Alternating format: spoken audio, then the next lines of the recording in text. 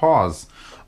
So, let me take you back in time a couple months where I realized there's a brand that I've never reviewed in this channel that is synonymous with old school audiophilia, and their amp still exists in Japan, and here it is. This is a Kenwood. Say it with me, children. Kenwood. Who sounds like a golfer.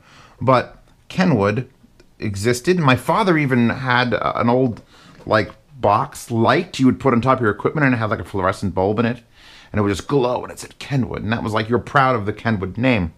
So randomly on Amazon, this amp popped up in my recommendations, and it's called the KA-NA. And I didn't use KA-NA as a wallpaper because I'm saving those. I use that one. Download in the description. But it's called the KA-NA7. No idea what that stands for. And the issue with this amp is it's Japanese. Like, it's not supposed to be here in America. And if you're watching this and you're 53% of my audience, you're not in America. But the odds are it's not in your place either. So why did you buy it, Zeos? Just because I wanted to try it. I had to know. And it's built strange as fuck. You could tell it's not competing with like SMSL stuff or topping stuff. This is its own little world it lives in. If I had to give it a close competitor, as far as feature set, size, what it's aiming at, it's going to be the PS Audio Sprout. Probably the 100, but there's a joke coming up about power deficiency, and you're going to laugh. I've got my Yamo S803s here because I went shopping and I had 2 pairs of white speakers. I got these new SoundRise stands in white, and I wanted to show them off, and I figured the best way to show off white SoundRise stands is white speakers, white, brown girl. Well, she's 10. We're going to call her 10. And this silver thing doesn't belong here. Now, all the words in it are in English. It says Kenwood, it says volume, it says source, it says phones. And it says digital integrated amplifier. Got a Bluetooth symbol, near field communications. It's got this strange, it weighs nothing. That's number one. The first indication this is not something competing with SMSL or topping. I have the topping A50 here, the little headphone amp. You need 4 of these to weigh as much as that little tiny headphone because they're fucking big, bulky aluminum. This is all plastic. Good looking plastic though. So it's like, it's not terrible looking. We got rubber feet. We got little, it's adorable because it's trying to be a big unit. It's got actual feet like you'd find on a full size like that. If that has feet, this has little feet. It's all scaled down. It's got a big knurled volume knob, which is pretty sure also plastic. It might be aluminum. It might be very, very lightweight aluminum. We've got a little screen. As you can see here, I've got an SD card. SD card, wow. It's been a while. I've got a USB stick plugged in. This is a tiny one. It's like an 8 gig. There's your standby light. It's blue. There's your infrared receiver for your remote control, which is jam-packed and useful. Volume knob, blue LED on top, which I hate blue. But it doesn't annoy me in this scenario because they're doing a good thing with it. It's visible from the front that it's on, and it's also visible from the top that it's on, which is another problem because the power button is on top. And that's fine if you don't put anything on top of this, but if you do, you can't. You can't. So power button there, near field communications there, power indicator over the volume knob, which is not centered, source button, play, pause, headphone out, 3.5mm headphone out. So we're going to be plugging 2 headphones in. I've got these, which are my HD600s, which are pretty hard to drive. And I've got those, which are the Focal Stelias, which are an amazingly accurate, great closeback that's very easy to drive. And we'll plug them both in a second, and I'll explain what I'm hearing. The bottom has a ton of vents. This is a speaker amp after all. We need to turn this around. Can I get, what do I need? I need more of everything. Give me everything. So I don't have to take out these fucking speaker wires. As you can see, I cut them out of a 4x16. You get little speaker terminals here, spring-loaded. You can't get banana plugs in it. You're all leaving already. You're not even considering this. Trust me, I had to go in my closet, find wires, cut them, strip them, and put them in here. It's been so long since I've had to do that. Makes me sick. So there's that. Your power is a power plug here, which is a little bit strange. I'll unplug it. The unit doesn't explode. Hold on, I'll turn it off. Goodbye. It said goodbye. It's like a coaxial, so it's got a pin in there and then around. So that's another reason, you know. You can actually see there's a circle with another circle inside of it. It says DC in, and then that's all Japanese. Japanese, not Chinese. Japanese. Does it say made in Malaysia? So that's close. Malaysia's closer to Japan than China, even though it probably isn't physically, but I'd rather have Malaysian made. So we've got PC in, audio in, which is just a 3.5mm, and a fiber optic. And the fiber optic fucking blew my mind.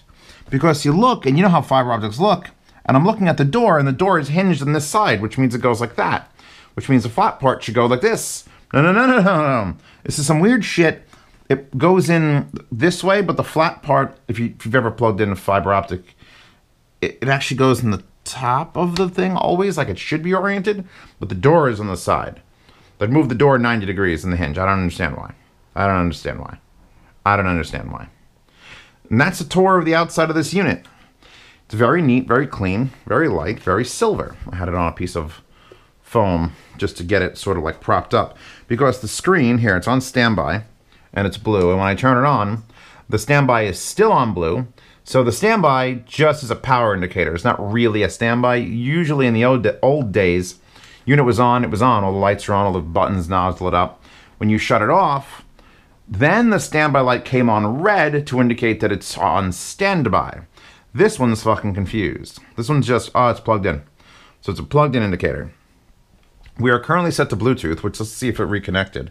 I'm sending the Bluetooth out of this, which is the new M15. Reconnected immediately.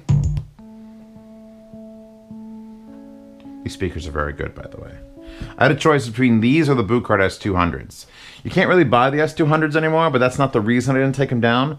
The reason is I always take those down. I don't think I've ever taken these off the shelf. I put them up there. I love them. I put them up there. And they've been sitting there for like, what, a year and a half? So it was time. So now that I'm Bluetoothing from this, I can pick up the remote. Let's look at the remote. Standard size, like projector remote or something. Power on, off, big red button. Sleep, which means you can just sleep. 90, 80, 70, 60, 50, 40, 30, 20, 10, off. So it's a sleep timer. On a system like this, that's fucking great.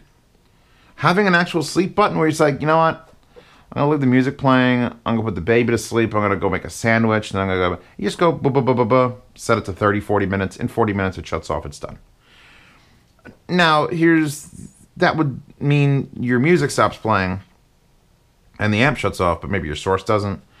Most topping, no Chinese, whatever amps just don't make any heat, so it doesn't really matter. There's no draw. I have an amp in my bathroom, a SA36. It's on for the last 4.5 years. I have a 12-volt transformer and the lights, and that amp never shut off, ever. There's zero draw, and I have a little Amazon Echo Dot sitting there, and if I say, hey, play the Rolling Stones, my bathroom plays the Rolling Stones. So, power, sleep. This bank that is not squared out because you're missing one, but you get Bluetooth play pause, USB play pause, up, down, stop, last track, next track, and then folder. Then display, which works on certain inputs. And this is like a first. Bluetooth connected to this, right? And it says Bluetooth until you hit display. Now I hit display, and it says tribulation. I want to warn you about this screen. Anyone who ever left an old phone or an old fucking Game Boy or something in a car in the winter, when you turn it on, it's like super slow and laggy and ghosty. That's this screen all the time. So tribulations, let's hit it again. Kyle Dixon, let's hit it, and and Michael, it's too slow. No. Stranger, it literally is reading the ID3 tag information from the Bluetooth. I didn't even know that was a thing. I can't personally think of any other thing. I'm not including car audio, but I can't think of any other device that you Bluetooth connect to and it knows that information. That would legitimately mean if it could pull ID3 tag information, it should be able to pull fucking that.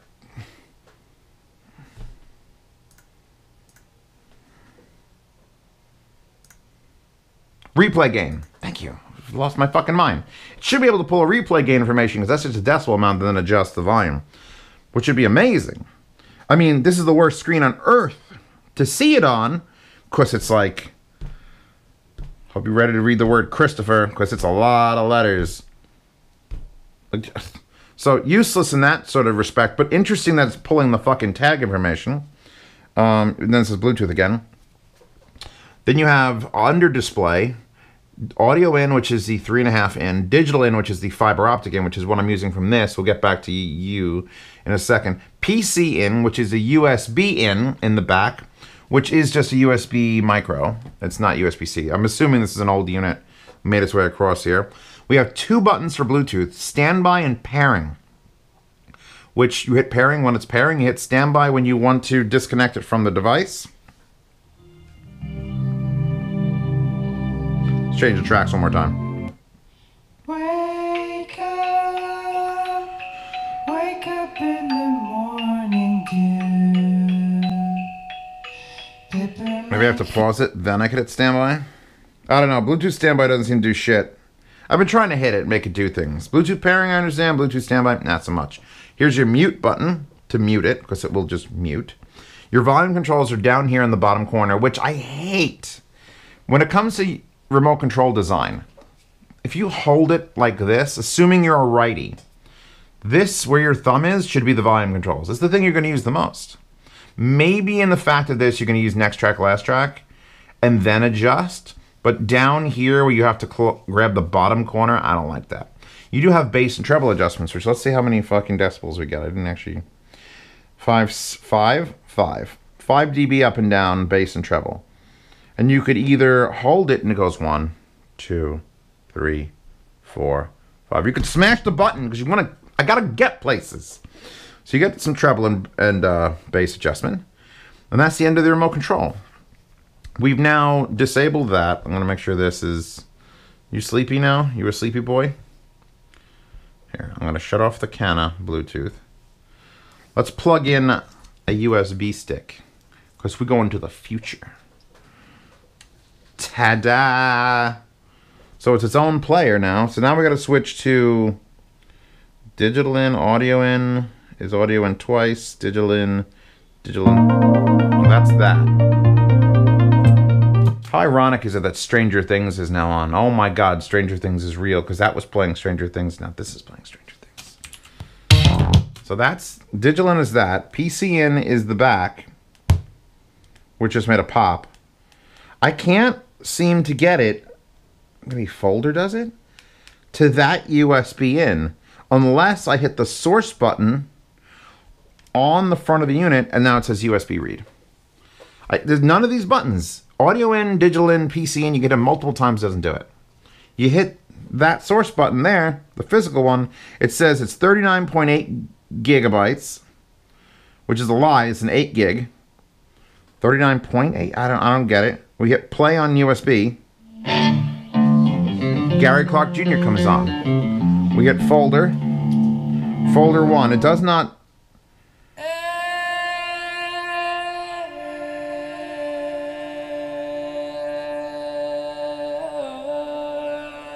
I'm going to pause that. Hit display.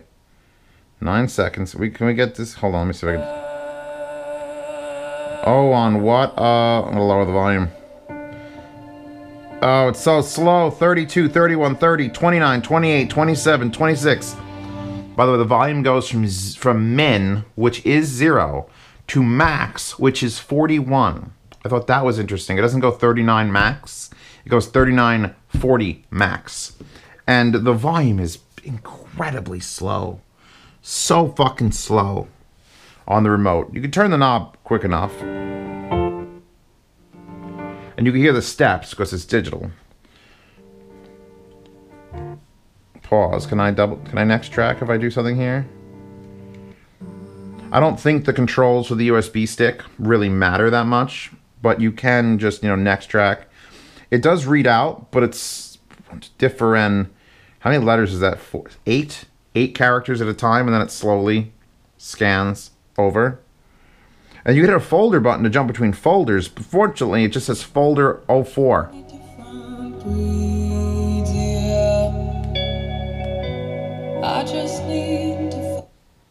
That restarts it.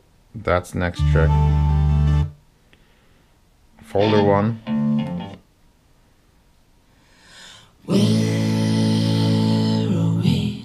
I think these are MP3s. I think these are in folder 1, which is the root directory. I know I set up root directory. So folder 1 is nothingness, and MP3s are just threw in there. And then the rest are FLAC to make sure this plays FLAC, because God knows. Oh, I'm sorry, these aren't OGG files? We don't play that. I wasn't testing with OGG, by the way. This is all useless information. I know none of this is important to you, and I'm wasting your time. There's a sound on my track. Love is a frightful thing. Alright, I'm done with this now. Taking you out. Putting you on, just hit the source button. No USB, Bluetooth, no, digital. Digital, this, her. We're playing her now. 9 Inch Nails.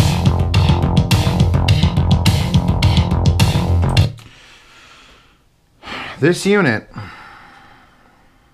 at 4 ohm, is 10 watts per channel. I paid $300 for it. $300 for it. And I knew this going in, but I know Japan. This is a Japanese designed unit to be sold in Japan, even though it's all in English. And 10 watts, that's the least amount of power I think almost any amplifier I've ever reviewed has had. Maybe that little knob sound thing that I threw on the table. But here's the thing. You crank it to max, which is not hard.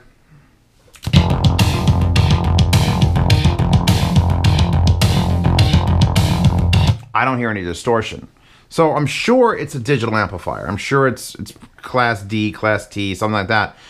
But where this would be an SMSL 45 watt amplifier, fucking Kenwood said, all right, measure distortion levels. All right, put them up, put them up, put them up. All right, that's as high as you want distortion to ever get. How many watts is that? 10. Label it, mark it, put it on the box. Limit it there. Where SMSL or Topping or anybody else who's dealing with digital amps would be like, I keep going. Oh, keep going. What's distortion at? 10%. All right, that's about it. That's our power rating. I never trust the power rating on any Class D amplifier. Not even my crowns in the living room.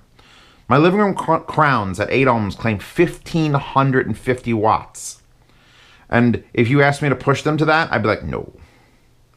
But I would absolutely trust them at 997 watts. Because that'll be clean as fuck. That last, percentage of lift takes it straight to distortion, any digital amplifier. But Kenwood saw that, because you can measure that sort of shit, and went, that's enough. 10 watts, put them out. Don't distort. Don't even get close to distortion. And that's on the 4 ohm load, which means if you have more efficient speakers, you're not even getting 10 watts. You're getting some minuscule amount of wattage, like 4.5. And sitting here at this desk with these Yamaha 803s, this is fine. This is fine.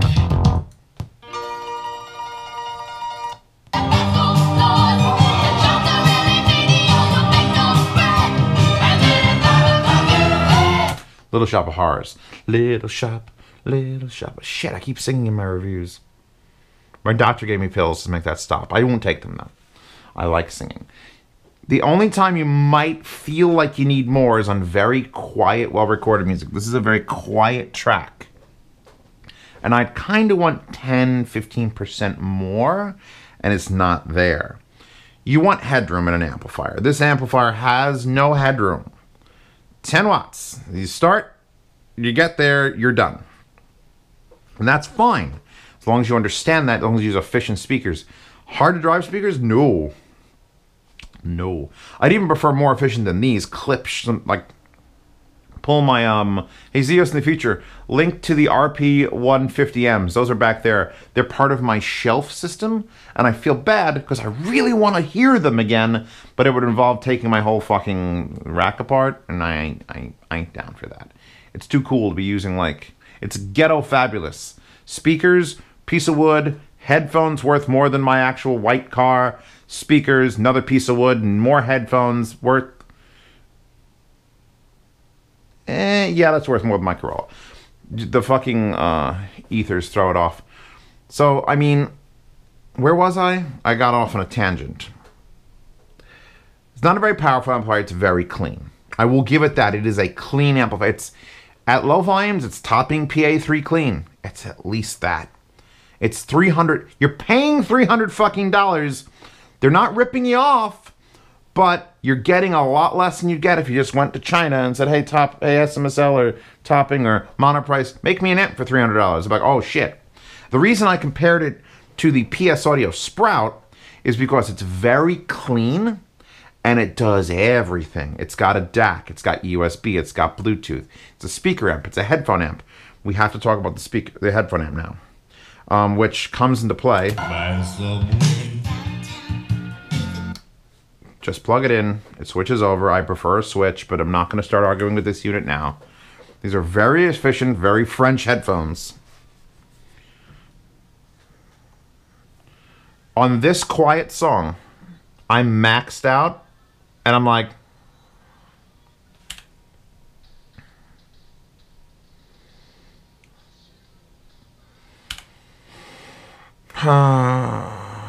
it's not the best headphone amp I've ever heard.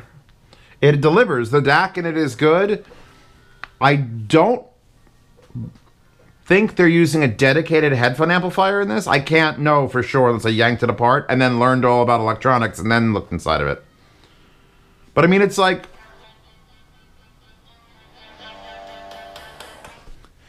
it makes the headphones go. These headphones go. At maximum volume, these headphones go. This is up. The saddest thing ever is when... well, hey, that happens.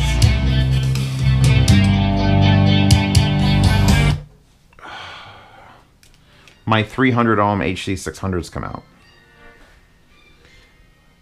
And at maximum volume, I'd say we're at right at the line for minimum amount for listening.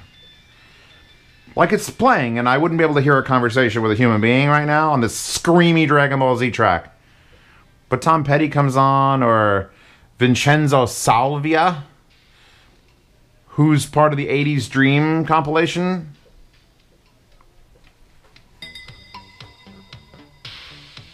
That's maximum volume. This is maximum maximum. $300 I paid. And I guess they're intended to only run IEMs, but even IEMs, some of the IEMs I have, the Tin P1s and such, they're hard to drive. Tin P1s need power. Everyone gets Tin P1s, they don't like them. Try putting a watt through them. Just to fucking back them up with a straight watt. And you'd be like, oh, they're planar. Okay, and they're inefficient. Oh, okay, that makes more sense. Sure, tapes are a much easier set to drive. The little electrostatic drive does its thing. Still not the most efficient, but they're not as hard to drive as the P1s. And even those I wouldn't trust this to push. I'm almost tempted. Almost. I'm this close. Which is a lie. Because this close is not to scale. This is about 2.5 fucking miles. To building an adapter so I could just pull the fucking speaker outputs to the front and have a 1/4 inch jack. Just to see. Because the speakers sound clean. Now you can't judge absolute Zen level cleanliness on speakers unless you have very good speakers you absolutely know. I would trust the 600s being powered off of this unit in the back over speakers. It's a disappointment in power, but it's more than clean enough. I'm not going to really give this a recommendation. I bought this on a whim because I wanted to review a Kenwood. I wanted to review a Kenwood with all these fucking things. USB, Bluetooth, near field communication, USB, fiber optic. It's got it all. Are you coming down? It weighs nothing. which is, I guess, not a detriment, although, like, you could just wing it around. I guess if you're traveling, then you got to take a transformer with you. Mildly underwhelmed, slightly disappointed. Certainly when you plug a headphone into it, you start, like, questioning your spending decisions, which at least I have an excuse. I live here amongst this shit, and I need more shit to put out a video every fucking day. So when I make the poor buying decision of, like, throwing $300 at a Kenwood amp, at least I get to review it. I get to talk to you guys about it. I get to use a waifu wallpaper. It's an excuse to take down some speakers, which actually have a couple more. Ironically, I have not one, but 2 SMSL amplifiers that need to use speakers. So these speakers will be here for another 2 videos. I'll get those coming up next. Figure out their quirks and features and get them doing. Hopefully they have a little more go into them, and they'll blow this thing out of the water. They will not have the feature set, and I won't be able to say, yeah, this is a Japanese Kenwood made in Malaysia. It's a Malaysian-made Japanese Kenwood. I would have loved this to be for this to have been remarkable. That 10 watts would have to have powered every speaker. I put a couple. I'm not gonna lie to you. I put 1 pair of speakers on. I could tell if it fucking put these on. I want more efficient speakers. All right, how many headphones? 3 or 4. KPH30Is, you're all right. Anything more than a KPH30i, it's not worth it. And then you're looking at the price. Now it's $320 on Amazon, and it's like imported product with the where does it say? 430 grams is what that weighs, by the way. Some headphones weigh 430 grams. Consumes 15 watts, outputs 10 watt, 4 ohms, with only a reproduction band of 30 hertz to 40,000 hertz. So not even 20 to 20. It's 30 to 40, which is a weird. Oh my God, who did this? Desktop audio that leads to I think this has the worst description. It can also be enjoyed as a theater speaker. I did not know that. I'm putting that in, that's great. I didn't know this could also be a theater speaker, but apparently it can. Well, anyway, I'm going to move on. I needed to get this out of the way. I'm not upset that I bought this, but I learned a valuable lesson. Yard sales. They always need things. So here you go. If you're a $5 patron or subscriber, I call them substars for short, you'll be able to buy this. And I guarantee you no one's going to bid $320, which is what it currently sells for. So if you'd like to try something like this, if this is perfect for you, spend $5. The post goes out on the 1st of the month. From the 1st to the 10th, throw a number at it. Something you think it's worth. I think that's worth $123.85. I get that money. If you live continental United States, I ship for free. You live in Russia, I charge you half shipping. I'll take a loss. That's fine. I'm fine with losses. I'm fine with losses. Buy the KA-NA. It's KA-NA, all right? It's the KA-NA amp. It's the KA-NA7. I should have used KA-NA as a wallpaper, damn it. Anyway, that's that. The $5 tier gets you, obviously, to see these reviews early. Yard sales I just talked about. Ask me any questions you want on the platform. Usually answer them about once a week. The $10 tier, you're on my phone. I'm in there all the time. People are talking to each other. If you have to ask me something specific, you could at me, or you can PM me. I prefer if you at me in the chat. That's the $10 tier. And then higher tiers than that are secret tiers. I do secret things. I don't know what I do in them yet. Anyway, check that out. Check out Hi-Fi Guides. I'm not sure if we have a section for integrated amplifiers. Maybe there will be one after this video, because there's a couple of these, and there are going to be a couple more, and maybe we'll show them in there. So that's it. Are we done? Can I go take a nap now? I'm going to take a nap. I'm actually going to swap out amps, then I'm going to take a nap. And I'll see you all tomorrow. Wallpaper in the description. Supplemental. I'm packing it back in its original box, which is this. And I've never come out to get the camera again, but I want to show you some Japanese-y. So I put it in these foam blocks on the outside, back in the bag. I'm packing up for the yard sale winner.